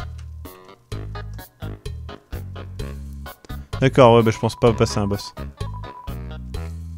Fais gaffe où tu t'assois par ici, le mioche. Parce que je peux t'assurer que ce grand dadais va sauter sur tes genoux pour te papouiller. J'ai envie de me prendre un collier à pointe pour exprimer ma personnalité. Ça envoie un message, tu vois. Du genre, mettez-moi une laisse et sortez-moi dehors, s'il vous plaît.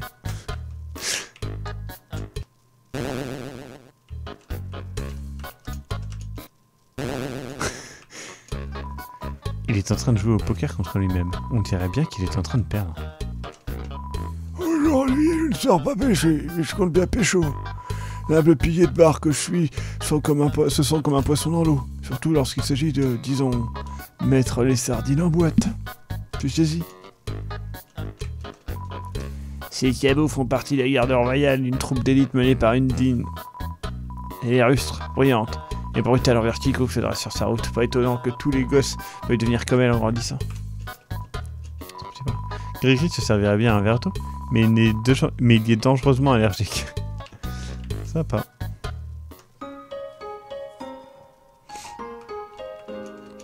Ah, c'est une petite souris avec une écharpe. Tout le bruit de rire et raconte des blagues pour oublier nos problèmes, la monotonie, l'entassement, le manque de lumière du soleil. J'aimerais les rejoindre, mais je suis pas très drôle. Ça fait peur, c'est quoi? On sait tous que l'outre-monde est loin d'être parfait, mais on continue de sourire. Pourquoi ça? On ne peut rien y faire. Alors à quoi bon être triste? C'est vrai. Il y a une bibliothèque. Bienvenue à la bibliothèque. Oui, on sait, il y a une faute sur le panneau. Il s'agit de l'exposé d'un écolier sur le rite funéraire des monstres. Techniquement parlant, les funérailles chez les monstres, c'est trop cool. Quand les vieux monstres cassent leur pipe, ils tombent en poussière. Dans des funérailles, nous répandons leur poussière sur leur objet favori. Ainsi, leur essence perdurera dans cet objet. Qu'est-ce que j'ai rempli? Est-ce que j'ai rempli une copie double là? Un peu marre d'écrire. Les monstres sont constitués principalement de magie, contrairement aux humains. Ces derniers, constitués d'eau, possèdent une force physique bien supérieure à la nôtre. Mais ils ne connaîtront jamais les joies de l'expression au travers de la magie.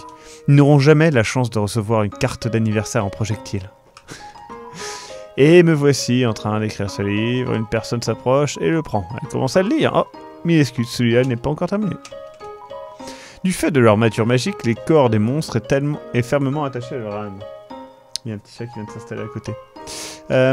Si un monstre ne veut pas se battre, ses défenses s'affaibliront, et si les intentions de l'attaquant sont cruelles, le monstre en souffrira d'autant plus. En conséquence, si un être doté d'une puissante âme frappe avec le désir de tuer, on va s'arrêter là pour l'instant. Histoire des monstres, volume 4. Débarrassés de la peur des humains, nous partîmes de notre vieille cité maison. Nous bravâmes le froid mordant, les marais brumeux et la chaleur étouffante, avant d'atteindre ce qui allait devenir notre nouvelle capitale, nouvelle maison. Une fois de plus, notre bon roi et les noms, ça fait deux. Amour, espoir, compassion. On raconte que ces éléments constituent l'âme d'un monstre.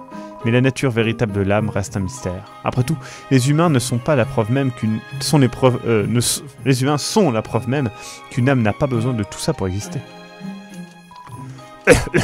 Quand on était plus jeunes, les professeurs en manque d'idées me donnaient mes mots mêlés. À l'époque, je pensais que c'était une perte de temps. Et regarde-moi aujourd'hui. Seul spécialiste senior en création de mobilier de tout l'outre-monde.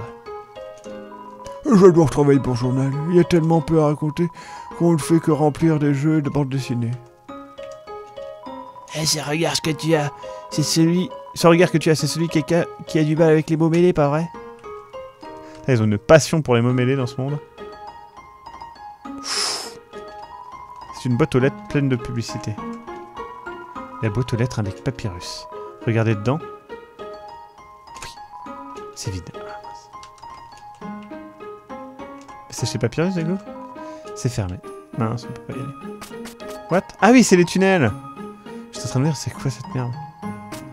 C'est fort pratique. C'est fermé de l'intérieur.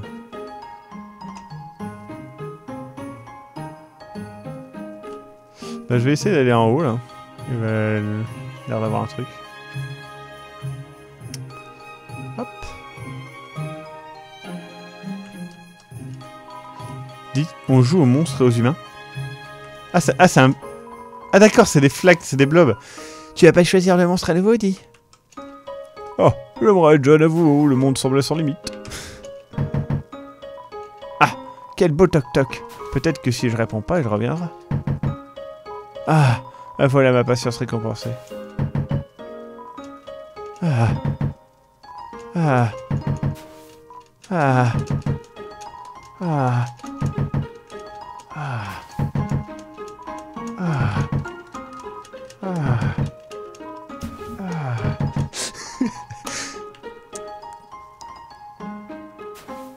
Ah mais c'est carrément une usine et il y a un loup-garou qui prend les trucs et qui les balance dans l'eau.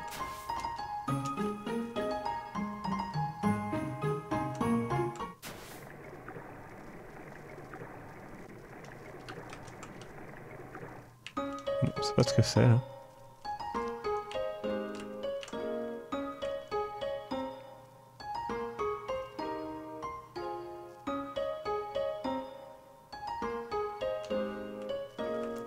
Hop, on va sauvegarder.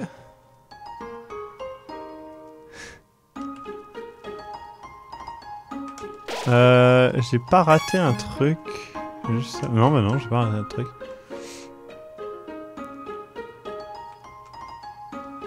Ah non, non, ça n'a pas réveillé le chat, il est encore en train de dormir à côté. La légende raconte que Beat mourra de faim à force de passer 12 ans de sa vie à toquer à la porte. Ça devenait sale d'un coup. Un petit peu.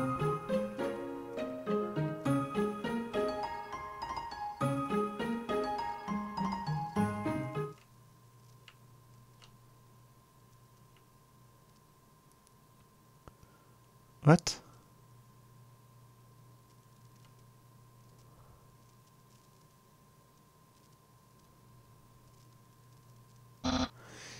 Humain, permets-moi de te parler de sentiments complexes. Des sentiments comme la joie de rencontrer un autre gourmet de pâtes, l'admiration qu'on peut éprouver face au génie d'autrui, le désir d'avoir une personne cool et intelligente te trouvant cool. Ces sentiments, ce sont les tiens en ce moment même. Je ne peux qu'imaginer ce que cela doit te faire. Après tout, je suis quasi parfait. Je n'ai même pas à demander ce que c'est. Je n'ai même pas à me demander ce que ça fait d'avoir des amis. Comme je te plains, tu n'as personne pour t'admirer, mais n'aie crainte. Ta solitude va enfin prendre fin. Moi, le grand papyrus, je vais devenir ton... Non, non, non, ça va pas du tout. Je ne peux pas être ton ami. Tu es un humain. Je dois te capturer pour enfin accomplir ce dont j'ai rêvé toute ma vie. Puissant, populaire, prestigieux. Voilà ce qu'est Papyrus, le tout nouveau membre de la carte royale. Baston. Papyrus bloque le passage. Examiner. Papyrus. Il aime bien faire niéhéhé. Niéhéhé.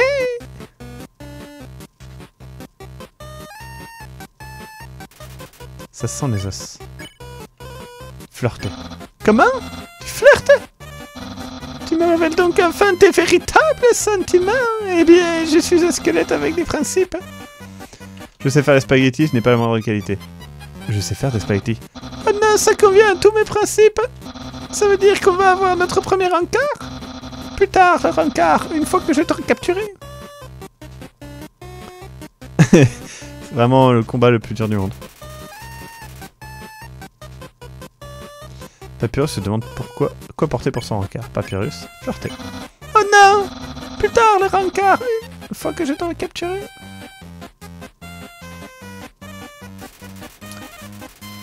Papyrus se demande quoi cuisiner pour son rencard. Flirter. Ou flirter en vain. On dirait qu'aucune action ne fera avancer les choses. Plus tard, le rencard! C'est une belle chanson. Papyrus se met un petit peu d'os de Cologne derrière l'oreille. Épargné. Tu t'obstines à ne pas te battre. Voyons alors si tu peux résister à mes légendaires attaques bleues.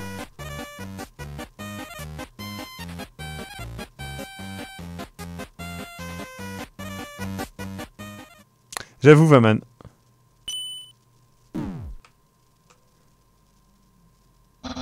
Tu as le blues désormais. Voilà mon attaque.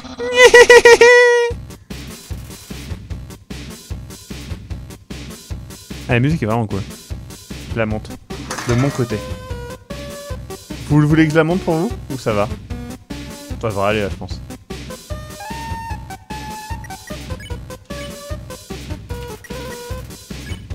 Épargné. Je me demande ce que tu devrais mettre. D'accord, donc cette fois-ci je dois sauter. Très bien.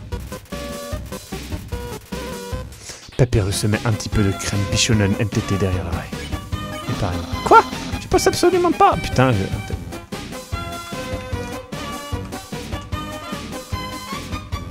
Wow, c'est juste quoi.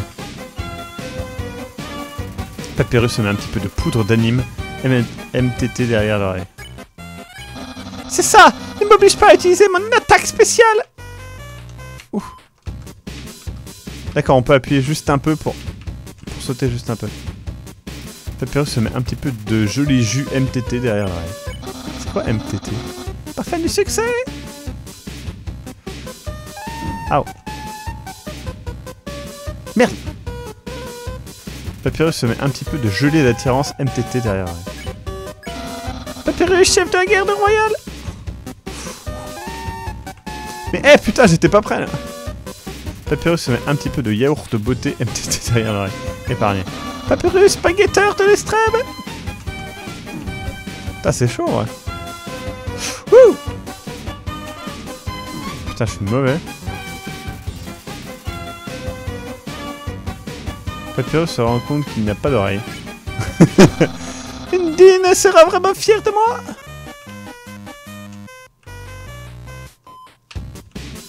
Merde.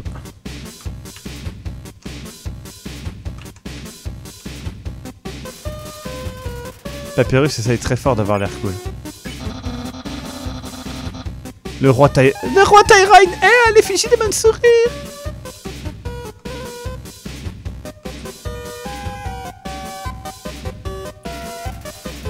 Papyrus évalue la situation. Mon frère, eh bien, il ne changera pas beaucoup. Merde. Papyrus fait cliqueter ses os. Nombreux seront mes admirateurs, mais...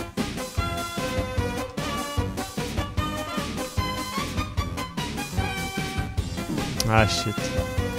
Papyrus évalue la situation. Ça vaut peut-être le coup. Ah, je vais essayer une dernière fois. Mais... Apprécieront aussi sincèrement que toi.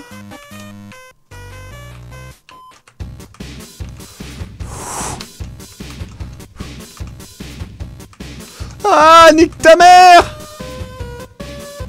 Papyrus essaye très fort d'avoir l'air cool. Les gens comme toi se font rares. Oh! What the fuck? Papyrus fait cliqueter ses os. Épargné. Et avoir un rencard risque d'être difficile.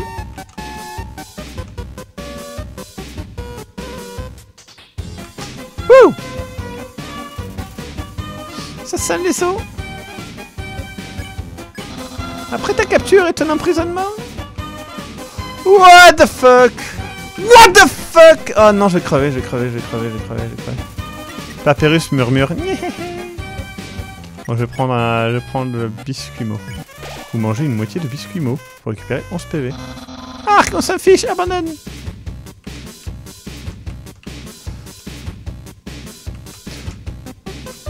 Merde.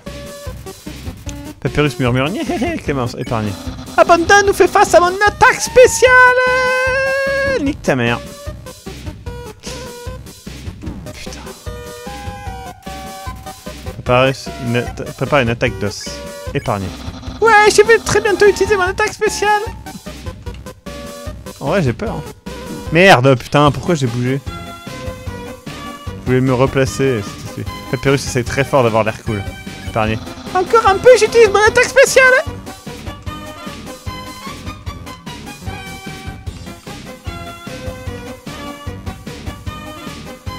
Papyrus fait cliquer ses os.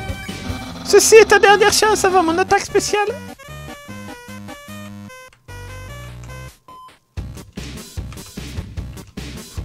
Papyrus murmure. Admire, voilà mon attaque spéciale. Et mince, à la fin, c'est mon attaque spéciale. Hé, crétine de chien, tu m'entends? Arrête de mâchouiller cet os. Eh mais, qu'est-ce que tu fais? Mon attaque spéciale s'appelle Reviens. Bon, tant pis. Je me contenterai d'une attaque normale très cool. Voilà une attaque parfaitement normale. Wouh! Wow! Non! Oh fuck! Oh fuck! Oh fuck! Oh fuck! Oh fuck! Non! Non! Non! Putain! J'ai plus qu'un point de vie. Ouh! Chic! Type! Il y a un autre. What? What? What? What the fuck?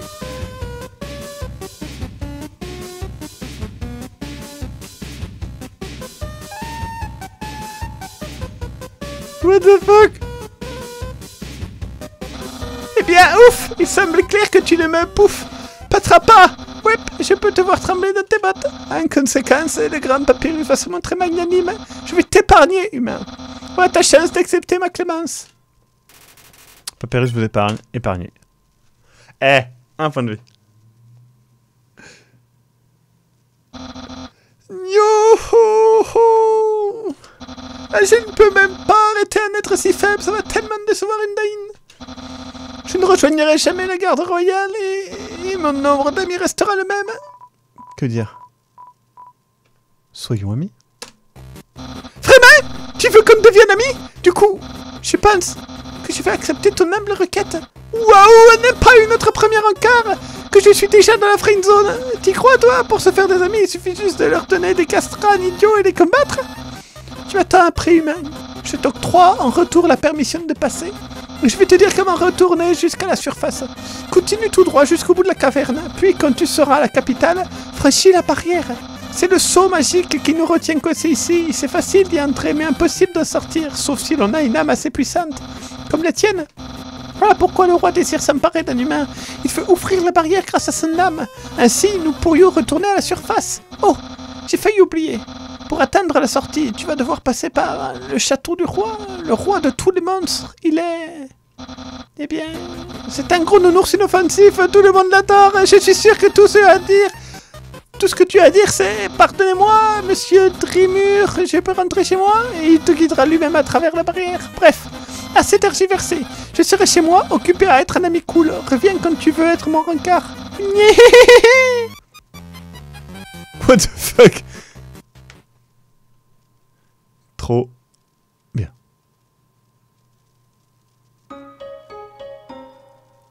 C'était vraiment trop bien comme quoi. Ah, il est juste là en fait.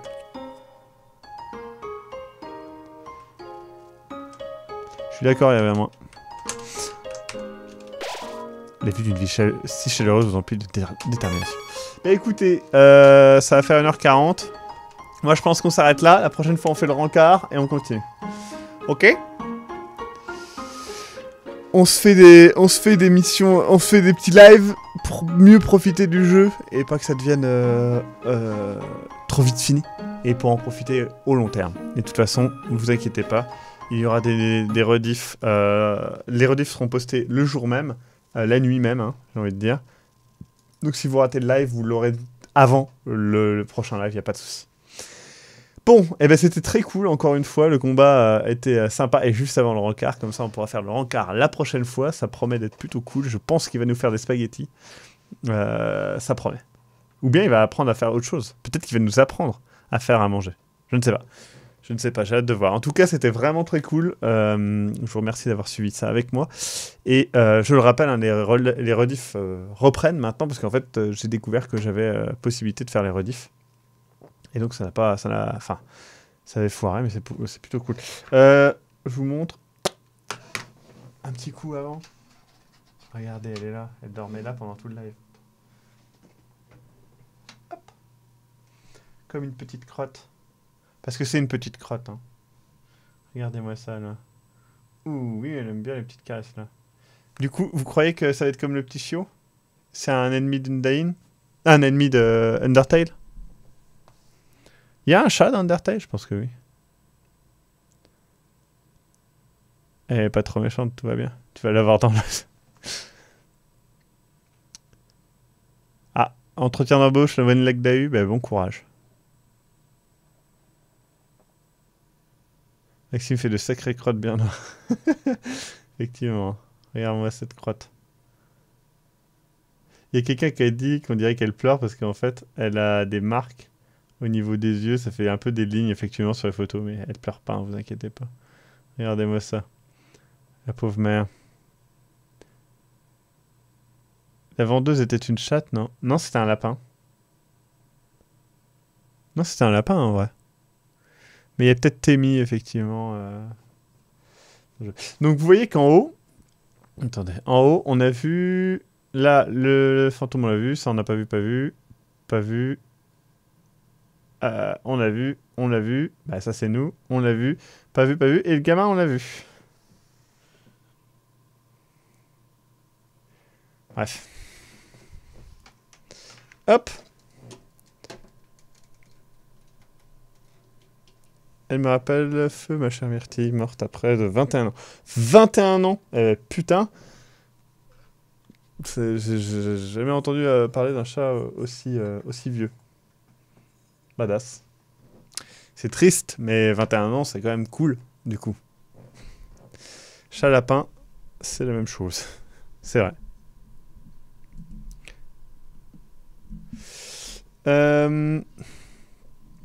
Jex... Je ne parlerai pas de ce personnage. Bon, et bien du coup... Ah bah elle est un peu réveillée, elle se demande ce qui se passe. Redors-toi, petit chat. Voilà. Du coup, je vous dis à bientôt. C'était une warrior. Je n'en doute pas. Parce que franchement, le plus vieux des chats avait 33 ans. 33 ans. C'est fou, quoi. Vous vous rendez compte? 33 ans. C'est plus du double de la durée de vie d'un chat normal, quoi. Bon, sur ce, je vous dis certainement à demain soir. Demain soir, on va faire par contre normalement un live sur... comment ça s'appelle? Warhammer, mais c'est Space Hulk Deathwing. Alors par contre, les retours sont assez négatifs. J'espère que ça sera pas le cas. D'ailleurs, il vient de sortir, je crois. Je vais essayer de l'installer là. Voilà. Non, je ne peux pas. Il n'est pas encore sorti. Je vais regarder quand est-ce qu'il sort. Il sort dans... On ne sait pas. À mon avis, il sortira vers 18h. Je vous retiendrai au courant et on fera un petit live avec Jexo là-dessus. Donc voilà. Ouais, il y a des retours négatifs apparemment d'Entrefoss. Apparemment, ce sera vraiment la merde. Mais bon, on verra ça. J'espère que... J'espère que ça sera pas trop négatif. Enfin, bon. Si jamais demain Jex n'a pas eu le temps de le télécharger, on le fera jeudi, hein, tout simplement. Ou vendredi, enfin bref, on verra. Sur ce, je vous souhaite une bonne soirée. Je vous dis à demain. Oui, demain. Enfin, aujourd'hui même. Et donc, soit un live Undertale, soit un live Space Hulk Deathwing. On verra bien.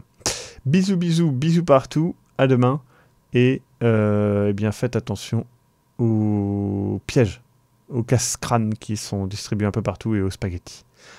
À bientôt. Générique de fin, qui est le début.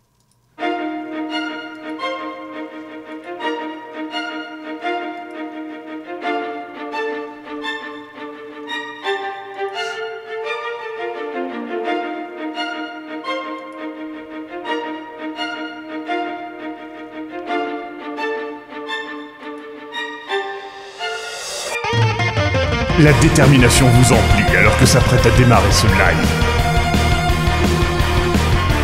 Une épopée pacifique sur le superbe Undertale. Des doublages de qualité. Du skill comme on n'en fait plus. Plongez-vous dans cet univers.